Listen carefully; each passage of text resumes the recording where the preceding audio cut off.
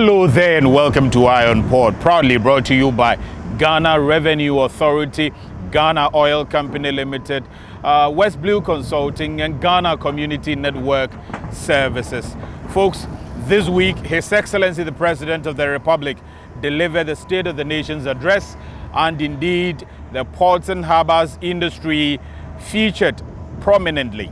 Mr. Speaker, our ports remain important national assets, and we must manage them to improve trade and to the benefit of all Ghanaians. The government has introduced reforms at the port to improve efficiency. Among others, we introduced the paperless operations at the ports, and goods can be cleared within 1 to 3 days. Going forward, we have set ourselves the goal of making our ports the most competitive in West Africa. In this regard, some further reforms will soon be announced by government to enhance the competitive position of Ghana's ports and impact on the cost of living in our country. Ghana may be the toast of the world because of its economy. Our local textile industry has been struggling for years, and many textile companies have indeed gone under. We have decided to give it a major stimulus to help put it on a strong footing. The local textile industry has therefore been granted a zero-rated VAT on the supply of locally made textiles for a period of 3 years. We have put in place a tax stamp regime for both locally manufactured and imported textiles to address the challenge of pirated designs and logos in the textiles trade. The Tema port has been designated as a single entry corridor for the importation of textile prints, with a textile task force in place to ensure effective compliance and reduce, if not wholly eliminate, smuggling of imported textiles. A new textile import management system has been instituted, also to control importations of textiles. To modernize the fisheries sector, $185 million of loan money has been earmarked for the construction of 12 landing sites and 2 fishing harbors in selected fishing communities in the country. Phase 1 will kick off in March at Axim, Mumford, Winneba, and Tessie. Recently, I cut the sword to commence work at the Jamestown Harbor Complex, which, like the development of Elmina Fishing Harbor, is part of our plans for the fishing sector in 2019. And again, the Minister for Transport also met members of the press and updated them on the state of agencies that are under his watch. And of course, the ports and harbors industry dominated in his speech. The Minister of Transport, Kweku Ofori-Esiama, has announced his outfit is engaging more private organizations to develop the maritime industry to accelerate economic development and job creation. Speaking at the Meet the Press series in Accra, the Transport Minister declared that out of 3 container berths under construction as part of the Tema Port expansion project, 2 berths will commence operations by the end of June 2019. At the Tema Port, the construction of 4 dedicated container terminals to respond to the increasing trade volumes and address infrastructure deficits is currently underway. The first 2 berths of 16-feet draft will be completed and operationalized by the end of 2nd quarter of this year. Kweku Ofori-Esiama revealed that work on the hospital road from the Tema Port to the motorway will also begin by the end of 2019. Last cabinet meeting, Cabinet has given approval to the Minister of Transport and Minister of Roads and Highways to engage APM Terminal, which is one of the operators of the port, that's MPS, what we call the Terminal 3, to engage them to finance the construction or the upgrade of the hospital road from Tema, from the port to the motorway. And we are hoping that these projects will commence before the end of the year. The Transport Minister also indicated that government has engaged an indigenous company, Ibistec, build an on-dock multi-purpose terminal in Takoradi Port at a cost of $350 million. The Takoradi Port is also to have a facelift with the development of multi-purpose container terminal by a Ghanaian-owned company known as Ibistek, at the cost of $450 million. For the first time in the history of this country, Ibistek is a wholly owned Ghanaian company. He further explained that a dry bulk jetty is nearing completion at Takoradi Port to boost bauxite exports. He said GPHA is constructing an oil and gas hub in Sekondi Takoradi, which will create job opportunities. In our effort to eliminate double handling of bulk cargo to reduce costs at Takoradi Port, the construction of a dry bulk jetty with 800 meters quay wall is nearing completion. This development will improve the handling and increase the tonnage of bauxite for export. An executive instrument is before His Excellency the President Nana Dankwa Akufo-Addo to declare the area between the existing Takoradi Port up to Sekondi Naval Base as a port zone. GPHA, under the direction of the ministry, is developing the area into an oil and gas hub, and this will help the youth to acquire the necessary job that they are looking for. The minister further revealed that progress has been made on plans to construct a Keta port in the Volta region and a fishing hub in Jamestown in the Greater Accra region. The ministry is also aggressively pursuing the development of a port at Keta in line with government manifesto. In our manifesto, we did promise that if by God's will, Nana Dankwa Akufo-Addo will become the president of the country, we are going to construct 2 ports, one at Keta, another one at Jamestown, we cut the sword for the Jamestown fishing project last month. Ofori Esiama disclosed that government is committed to making the maritime trade more attractive, hence allocated some $208 million to finance the construction of 10 fishing landing sites in the coastal areas. Along the Volta Lake, construction and rehabilitation of ferry landing sites and facilities along the lake are ongoing at Dambai and Dambai Overbank, Yeji, Makango, Agodeke, and works are progressively, steadily ongoing. So aside those positive outlooks delivered by the President as well as the Minister of Transport, the Ghana Shippers Authority is also projecting an increase in cargo throughput in this year, 2019. They are projecting somewhere around 10% increase. Take a listen.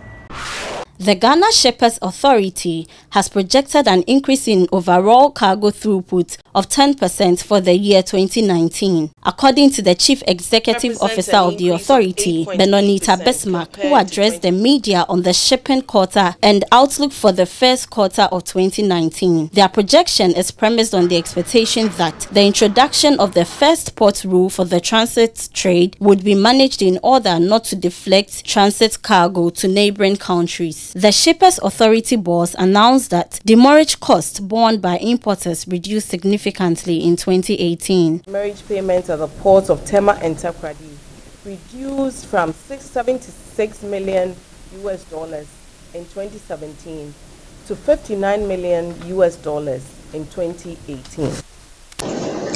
The reduction in container demurrage and rent payments has been a priority of the authority, and it has rigorously pursued this through shipper education and sensitization. She said storage rent payments at Ghana's ports increased slightly by 3.2% over the past year. She therefore stated the need for further shipper education in that regard. Benonita Bismarck again hinted that although the overall cargo throughput for 2018 increased by 8%, there was a slow trend of imports towards the third and fourth quarters of the year due to uncertainty in the shipping climate of the country, with the introduction and ejection of some policies that affect the industry. It is important to note that whilst imports experienced a low growth of 1.2% in 2018, exports on the other hand grew by 24%.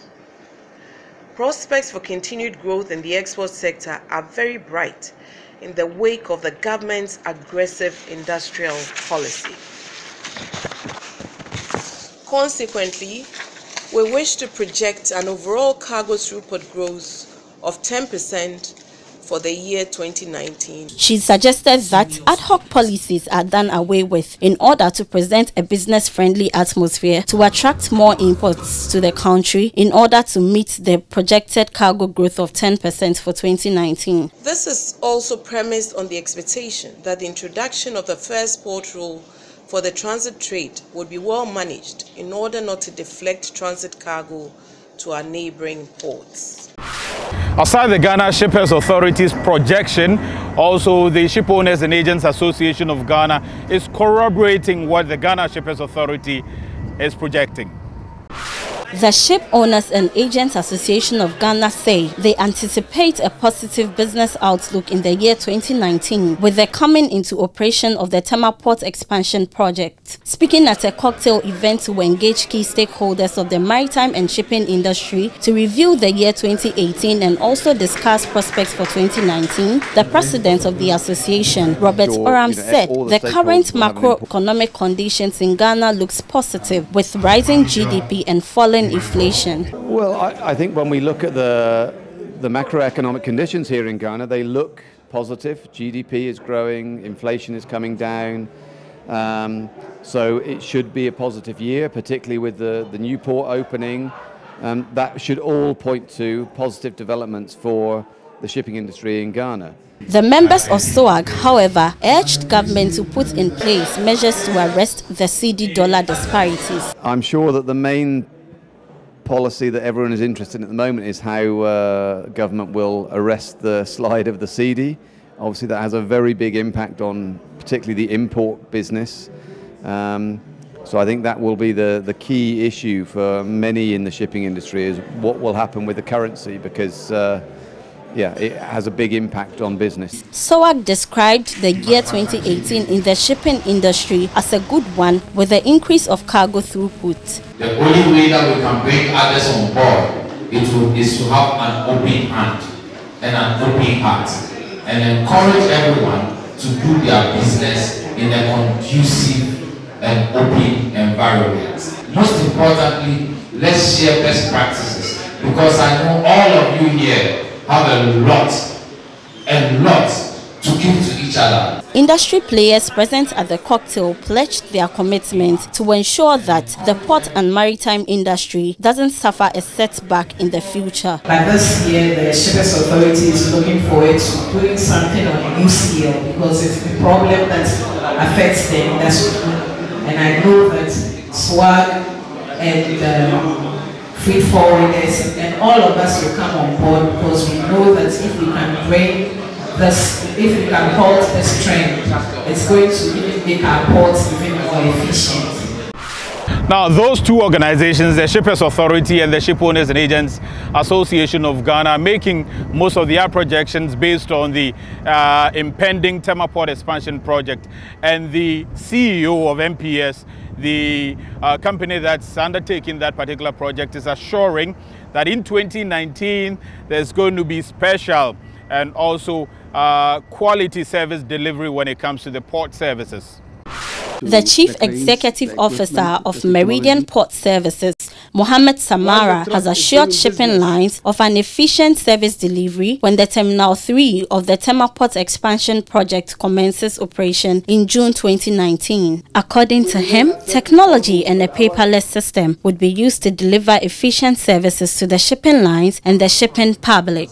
Mohammed Samara disclosed this when management of MPS engaged shipping lines to brief them on the progress of work of the Tema Port expansion site. We have a serious productivity to offer to your ships. So basically your turnaround should actually increase considerably if you give us the right ship in front of us and the right stowage plan for that ship to operate. The CEO of MPS said, so far, the project is ahead of schedule, and the first 2 berths, which is 76% completed, will be completed for use in June 2019. Mohammed Samara also revealed that 127 hectares of land has been reclaimed from the sea for the project. At a completion, he said, Ghana will be recognized as a major maritime hub and the most efficient one-stop port service center in the region and the rest of Africa. Our main focus is the terminal performance. We want to boost our capacity from the existing 900 million TEU to 2 million into 3.7 million in the future. We want to increase the vessel capacity so importers, exporters, and you gain from the economy of scale. We want to handle bigger vessels. Our moves per hours has to increase, and the port turnaround time has to be faster even with the bigger ships.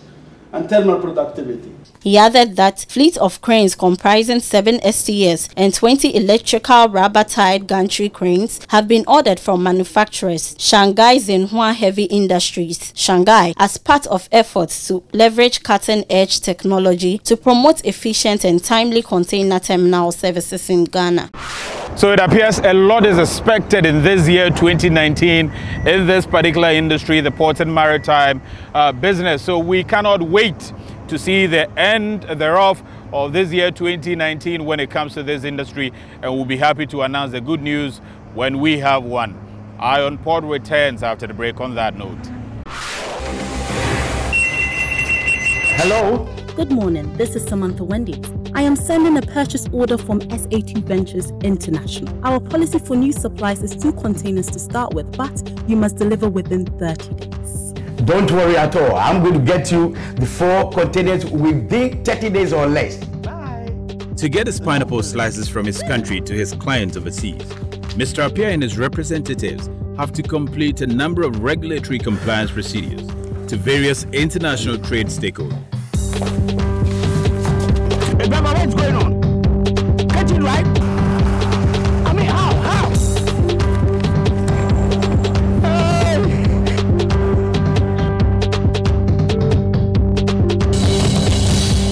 Using single window, Mr. Appiah has completed all his international trade procedures through one portal.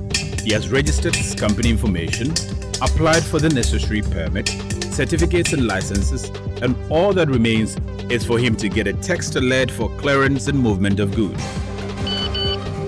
And that's how simple facilitating international trade could be in a single window environment. You can offer competitive services to your trading partners in China, America, even here, in a simpler, faster, and cost-effective way.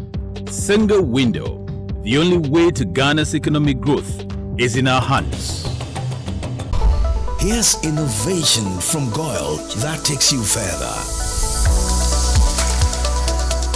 New Goyle Super Synthetic 5W20 and 5W30 lubes have been expertly crafted with the latest in liquid engineering technology, highly advanced for modern engines, prolongs oil change intervals, save you fuel, clean, protect and enhance engine performance.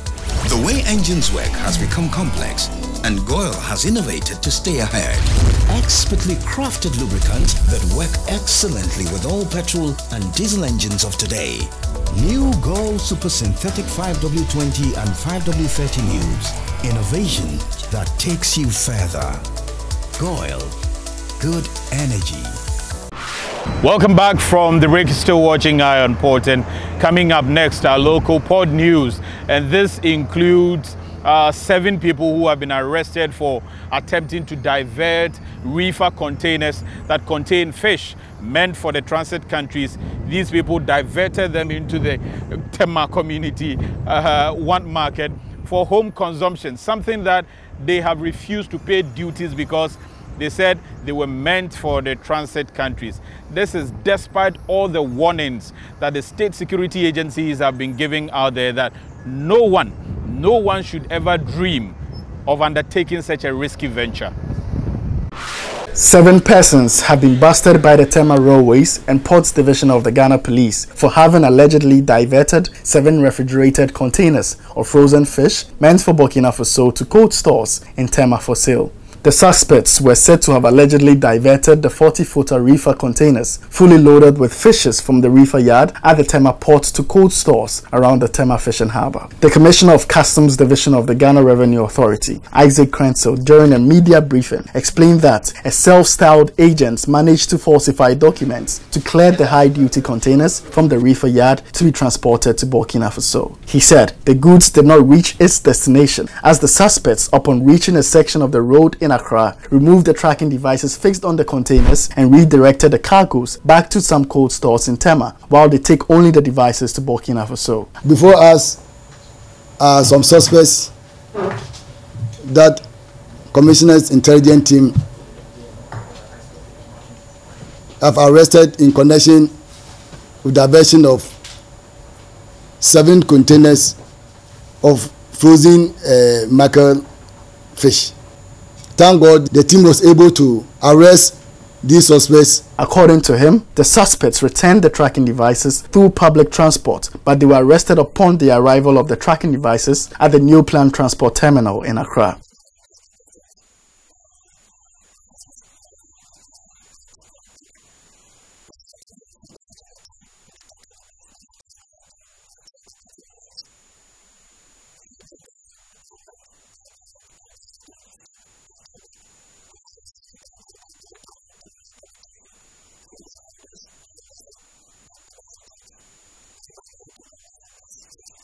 He further stated that goods which were frozen fish had not been examined to prove that it was wholesome for the Ghanaian market, since it had been described as transit goods. According to the Commissioner, Customs has in recent times noticed that the smuggling of high duty and excise goods are on the increase, as his division has already made some similar arrests in that regard.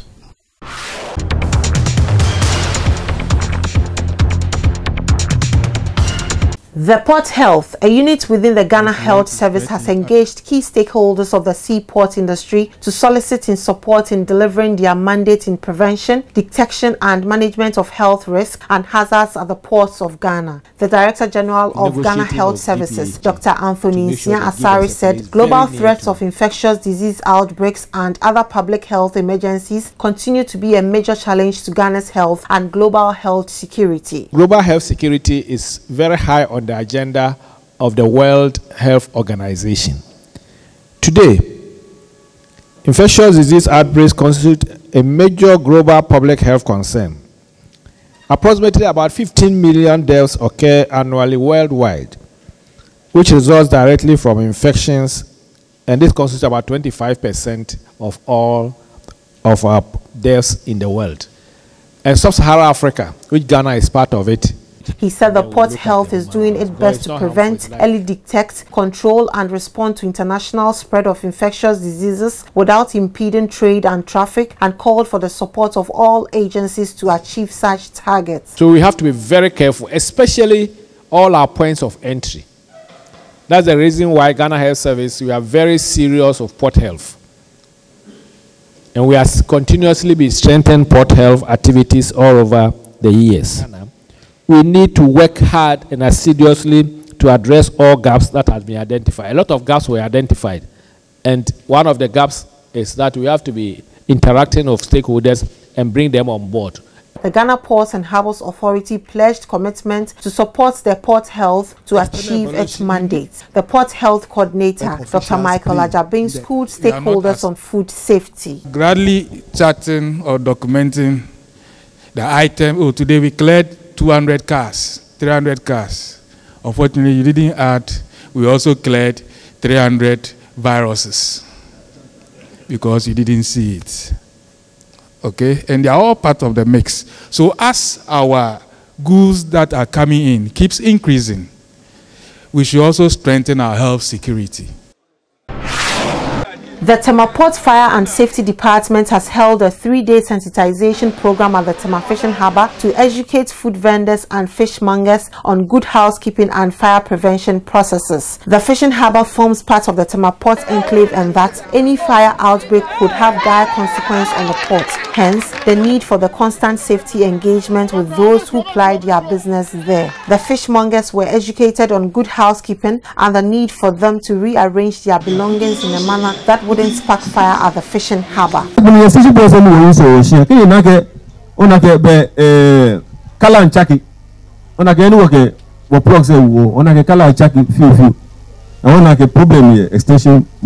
Fire is very essential in our day-to-day activities. So learning how to live with fire is key, because if the message sinks well with the people, the incidents of fire occurring here and there will be reduced to the barest minimum.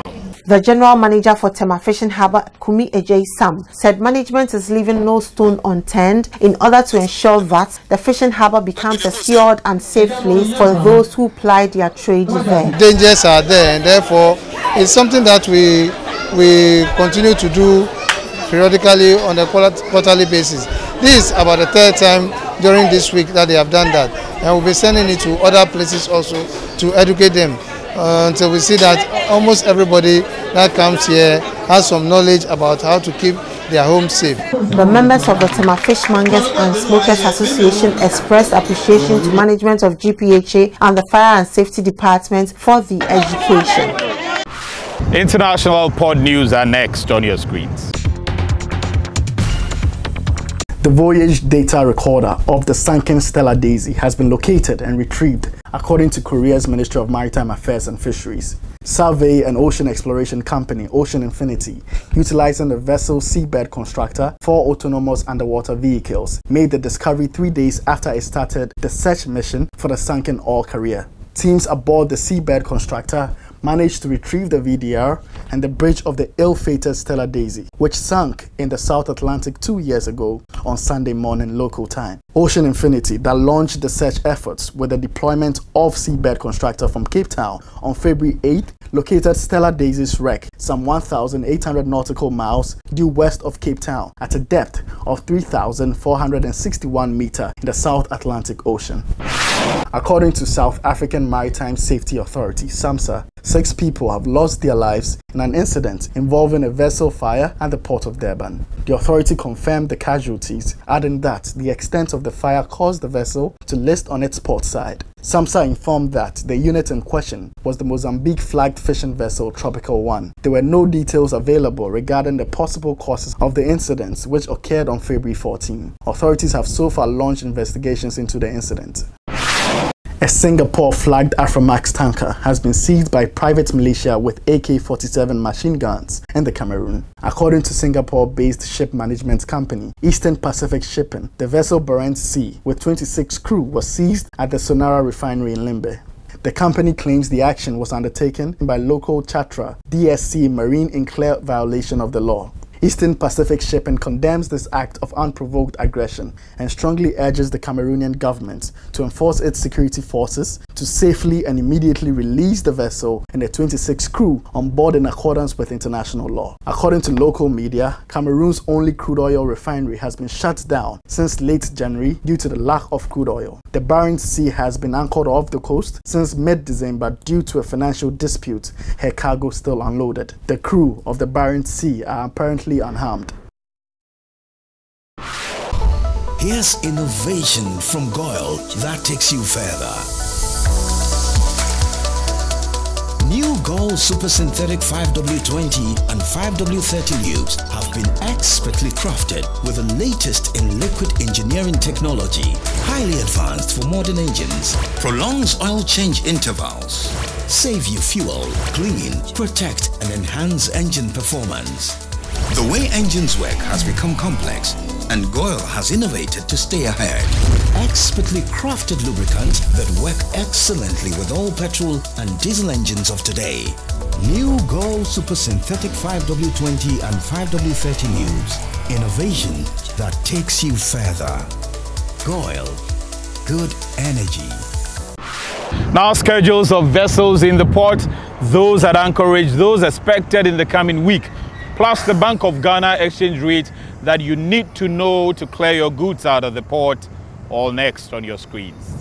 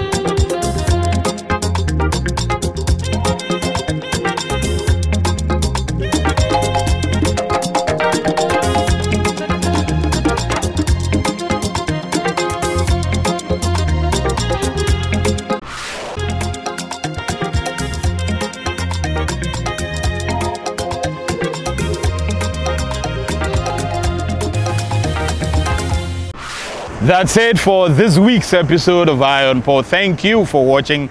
Also, thanks a lot to the entire crew, particularly my man Martin Minta, Robert Nyantechi, Godwin Kabute Solomon, Anderson, Joe Bone, and Joe Lavo, and also the executive producers of the program, Madame Abna Sewa Opoku Fosu and Madame Esther Jebidonko. Thanks for watching.